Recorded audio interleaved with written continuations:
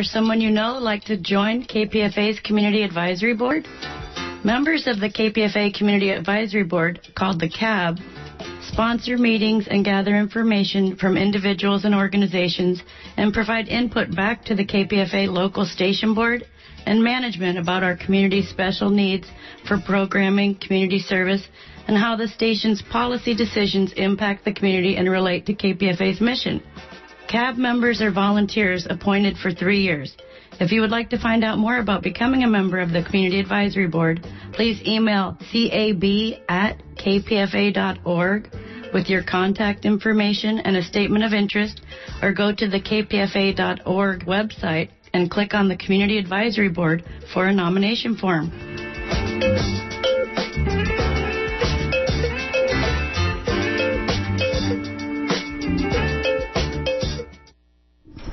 And you are listening to 94.1 KPFA in Berkeley, 89.3 KPFB in Berkeley, 88.1 KFCF in Fresno, and online at kpfa.org. The time is now 9 p.m. Stay tuned for Suspense.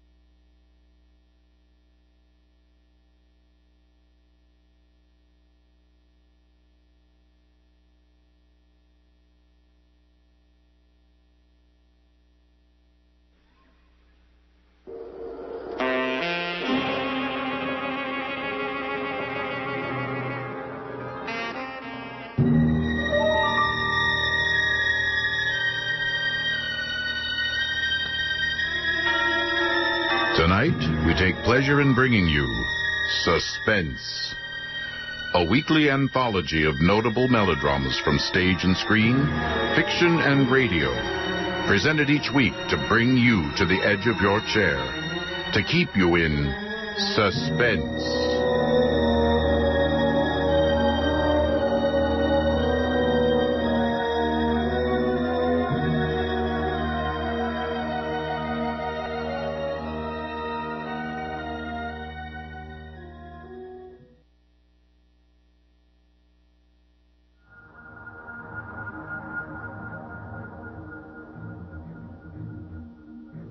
There are certain things that are just archetypically American, like apple pie, baseball, rock and roll. One such piece of Americana is the cook-off, or cooking contest. There isn't a state fair or a holiday celebration anywhere in the country that doesn't have some sort of food-related competition as a centerpiece of the festivities. The focus of each cook-off may vary. Entrees, meats, chili, desserts, baked goods, soups, and so may the stakes. From the $1 million prize awarded in the annual Pillsbury Bake-Off to the blue ribbons handed out in thousands of small towns. But one constant amidst those variables is the fierceness of the competition among normally mild-mannered women and men, and the lengths to which some contestants will go to assure victory may indeed be difficult to swallow.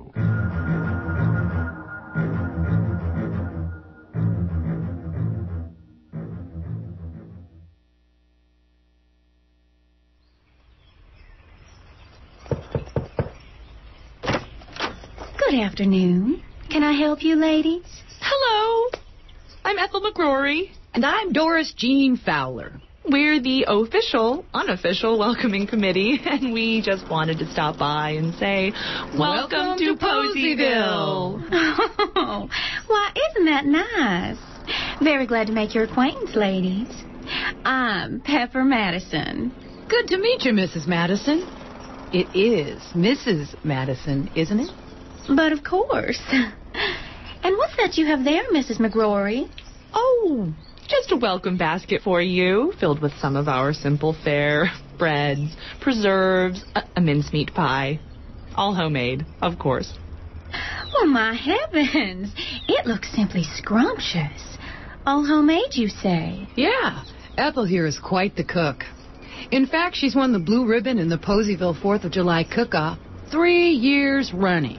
Why, that's just a few days away.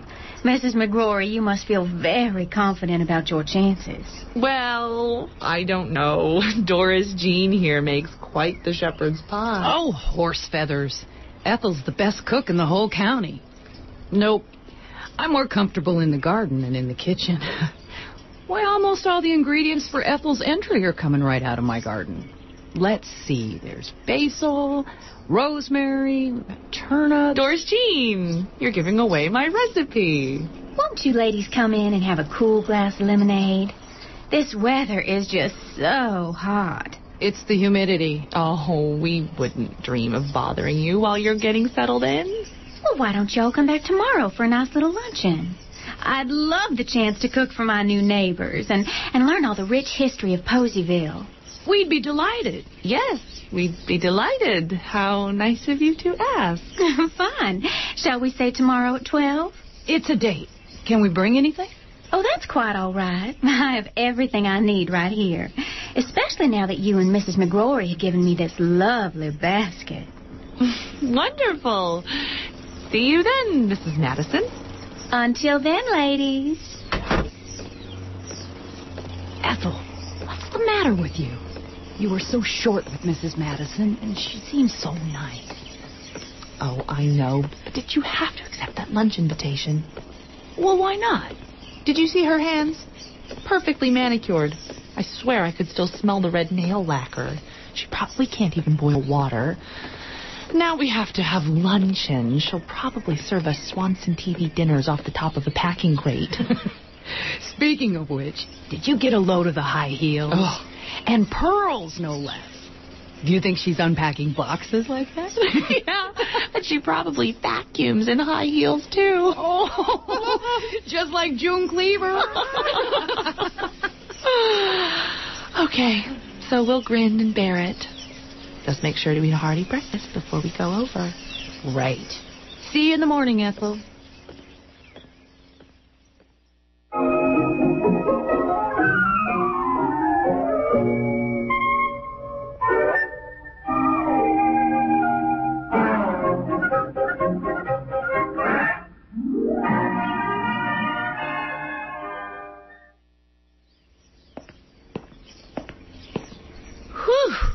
Ethel, you're supposed to dab a little of that toilet water behind your ears, not bathe in it. Oh, and you're one to talk. I haven't seen you wearing that much cheek rouge since our junior prom. Well, there's nothing wrong with a lady getting herself a little done up every now and then. A little? Why, Doris Jean, are those the pearl earrings Walt got you for your 30th anniversary? The only time I've seen you wear those is when the governor visited Poseyville in '53. Oops, it's 12 o'clock on the button. We should get going. We wouldn't want to be late after all. Are you that excited to have frozen Salisbury steak and peas? Let's just hope she knows how to turn the oven on. Otherwise, we really will be eating frozen TV dinners.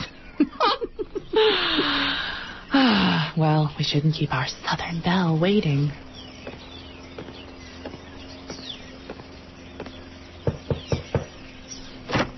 Welcome, Mrs. Fowler, Mrs. McGrory. How are you both? Oh, just fine, Mrs. Madison. Yes, we were just discussing how much we were looking forward to this luncheon. Well, it is my pleasure to be able to host you both. Please come in and make yourselves at home. I just need to check the oven. Checking the oven. Hopefully that means she figured out how to turn it on. Oh, hush, Ethel. We need to... Would you look at this place, Ethel? I'm looking. I'm looking. She just moved in. And she's already unpacked and organized. Why, this house is spotless. And you know how long it was sitting empty after Mr. Kavanaugh, God bless his soul, passed on. Oh, well, that's just the downstairs. She probably just piled everything upstairs so we wouldn't see. I suppose you're right. After all, it's not like she's some Wonder Woman. I want a girl like the girl that's married. Ladies, luncheon is served. Try not to choke on the frozen peas. We have Waldorf salad and shrimp cocktails to get us started. Now, I'll be right out with the main course. What a spread. Oh, anyone can make a salad. And look at the place settings. She probably just saw it in Better Homes and Gardens. It certainly doesn't mean she can cook. And here's our main course. Oh, it smells delicious. What is it, Mrs. Madison? Oh, it's just an old family recipe. Steak and kidney pudding. The crust is so perfectly flaky. Oh, I'm afraid it's nowhere near as good as my mama's. Still, I don't think we'll perish from hunger. Frozen Salisbury steak, huh? Let's just see how it tastes before making any judgments, shall we, Doris Jean? The proof is in the pudding, after all. Right now, though, Dad. Launch out on another stroll through Songland, huh? I do hope the luncheon was to your liking, ladies. Mrs. Madison, the steak and kidney pudding was amazing. I can't believe we ate the whole thing. Whatever is your secret? Oh, it's the meat. If you start with a young and very tender cut, you can't go wrong. Well, I can honestly say that was the best meal I've had in ages. Wasn't it, Ethel? It was wonderful, Mrs. Madison. Oh, why, thank you kindly. It was the very least I could do for my new neighbors, especially when you went to all that bother to wear your Sunday finest. Do you like Doris Jean's dress? She made it herself. Oh, Ethel. Doris Jean is the best seamstress in Poseyville. Why, she sews all the costumes for the grammar school Christmas pageant. Oh, it's lovely. Now, that's the Butterick 6015 pattern, isn't it? It's the walkaway dress, right? Why, yes, it is, Mrs. Madison. Do you sew as well? No, just a bit. And you did such a neat job on those seams, Mrs. Fowler. I can see why the children must love your work. Did you make that dress you're wearing, Mrs. Madison? This? Yes. Really? I don't recognize the pattern. Is it Nicole's? Oh, no, it's just a little something I whipped up myself. A little something? Why, it's exquisite. Don't you think so, Doris Jean? Oh, yes, it's beautiful, Mrs. Madison. You should be proud of your handiwork. Why, thank you, ladies. In fact, Doris Jean here had better look out. This Christmas, it might be you making the children's costumes. Oh, now that's silly. They already have a fine seamstress in Mrs. Fowler. I'm terribly sorry, but I just remembered an errand that I must run before 2 o'clock. Will you please excuse me, Mrs. Madison? Yes, I should be going as well. Oh, well, but of course, ladies. But thanks for coming. You're both welcome anytime. And thank you, Mrs. Madison. We both had a delightful time. Yes, thank you. Mrs. Madison, you don't have any children, do you? No, not yet. Why do you ask, Mrs. McGrory? Because of that boy's baseball cap hanging next to the door. Yeah, it's a cap for the Lowry's market team. Oh, that.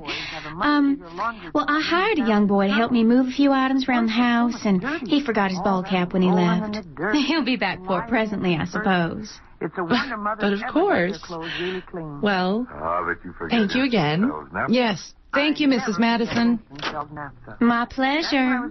Please come back soon. Is the saving grace for mothers with boys, or anybody who washes clothes.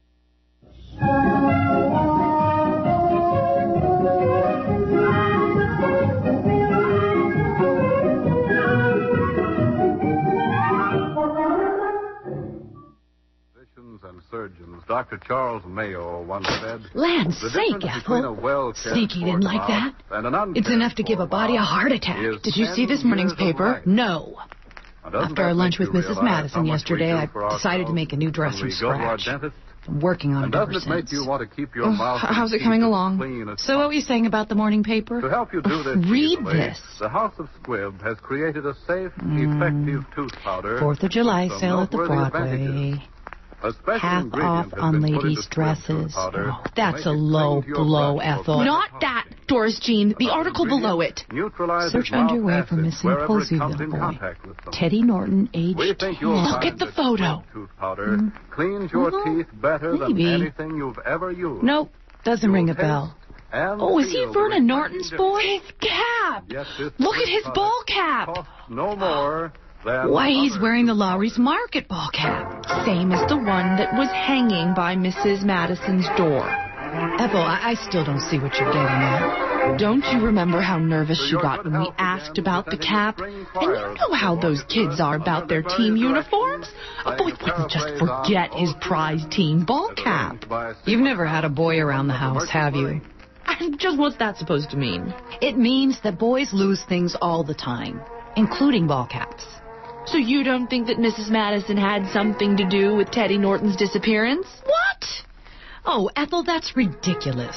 What would Mrs. Madison want with a little boy? Well, what's she going to do with Teddy? Cook him up in a pie like Hansel and Gretel? Okay. Maybe I'm... Oh, hold that thought, Ethel.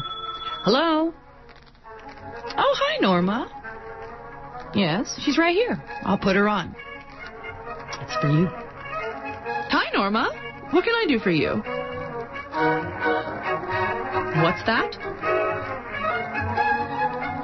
She is? She what? Norma, I have to go. Thanks for calling.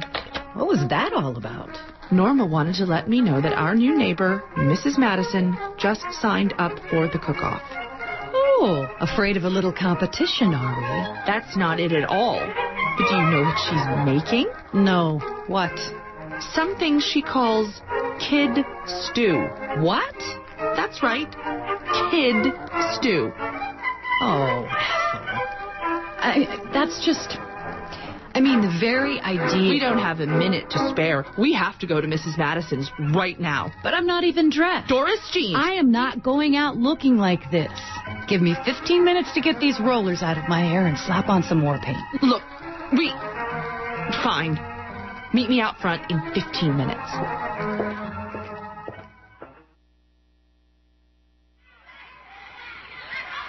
You're bringing her flowers? Well, we needed some excuse to stop by, so I thought bringing a thank you bouquet would do the trick. Unless you have a better idea. All right. Let's just do this. Now remember, keep an eye out for anything suspicious.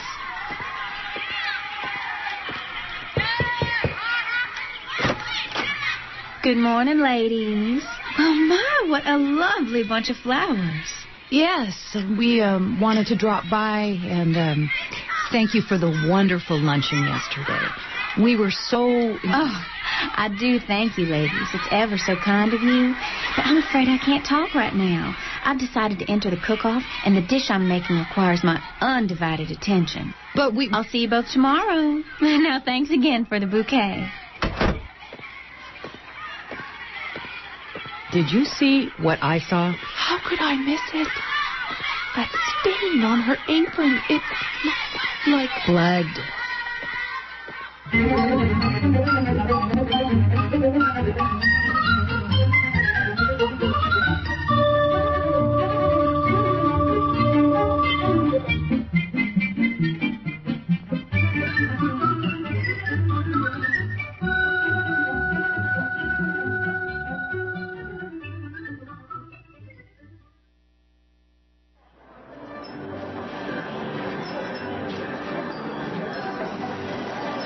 Ladies and gentlemen, this year's Poseyville 4th of July cook-off has been the best yet, and we have just 2 entries remaining. First up, the blue ribbon winner for 3 years running, Mrs. Ethel McCrory. This year, Mrs. McCrory has gone with an exotic taste all the way from India. Roast chicken with apple chutney. And now the judges and myself will sample Mrs. McCrory's dish. So how do you like your chances, Ethel? Oh, Doris Jean, How can you even think of some silly contest at a time like this? That poor little Norton boy. I tell you, Doris Jean, it just breaks my heart. But did you see the look on the mayor's face when he chiseled off a slab of Violet Abercrombie's Yankee pot roast? This should be my easiest win yet. Ooh, they're about to take a bite. Oh, I can't look. Doris Jean, tell me what they think. Well, I think the chutney might be a little too spicy for old man Barber. Oh, no. But the other judges seem to like it, especially the mayor.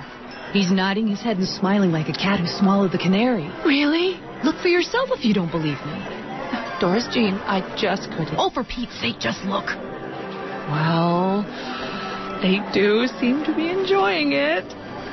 Like I said, this should be my easiest win yet. But there's still Mrs. Madison's entry. Doris Jean, I am surprised at you. Are you forgetting what's in that kid stew of hers? One bite and the mayor will be running for the lavatory. Oh, Ethel, shouldn't we tell them? Tell them what? We don't have any evidence to show them. Besides, I want to see that show-off get her comeuppance in front of the whole town. Don't you? Well, did you hear?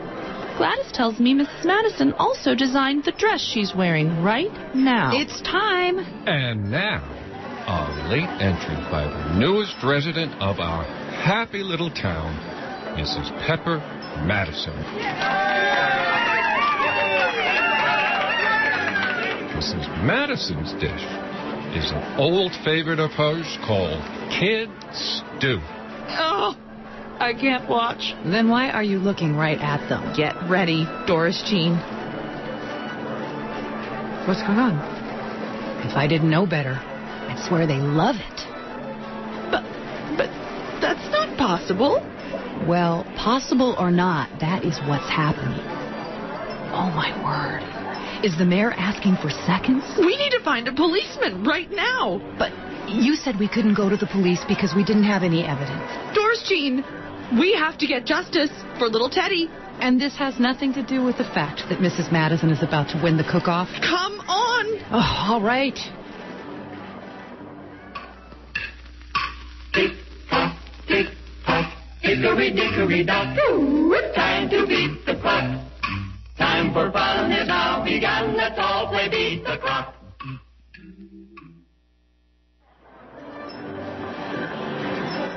Hurry! Officers, hurry! Look, Mrs. McGrory! Ethel McGrory! Surely you know who I am. I'm the winner of the annual cook-off. You were the winner of the annual cook-off. Officers, we believe a murder has been committed. A murder? Here in Poseyville. Who's the victim? That little missing boy, Teddy Norton. The Norton kid? His parents say he's run away before. He'll come back in a day or two. Oh, no, he won't. Because Mrs. Pepper Madison killed him. What? What proof do you have? The proof is in that pot of so-called kid stew sitting right next to the judging stand. Kid stew? Mrs. McGrory, have you been hitting the sauce? Why, I never. Well, there was that time when... There she is! Mrs. Madison! Arrest her! Officer Ferretti, what's the meaning of this? Sorry, Mayor, but this lady says that Mrs. Madison here killed a little boy. And then cooked him up in that kid stew you're eating. Mrs. McGrory, are you insane? Wait a second. That smell. I know that smell. Don't eat that! Holy moly! I haven't had this since I was a kid. Back in Italy before the war, my grandmother would make this for me. Your grandmother cooked people? What? No. This kid stew, it's made from young goat. You know, a kid. What? If you two ladies are quite finished, the winner of this year's Poseyville 4th of July cook-off is Mrs. Pepper Madison. Thank you, Mr. Mayor. Thank you. Well, I'll be. Actually, you ladies were half right. Only it wasn't the kid stew that had the secret ingredient. It was the steak and kidney pudding I made you for lunch. Now, aren't you glad you had second?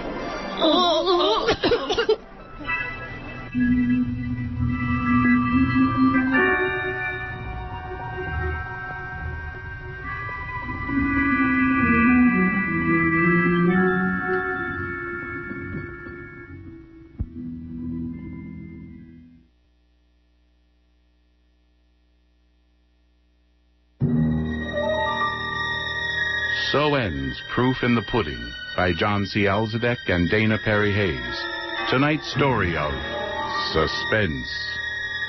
Suspense is produced by Blue Hours Productions. Tonight's drama was written especially for Suspense by John C. Alzadek and Dana Perry Hayes.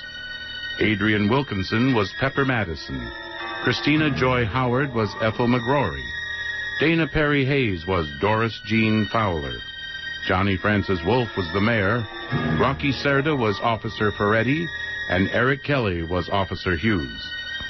I'm Daamen Krall. Next week at this time, tune in for another study in Suspense.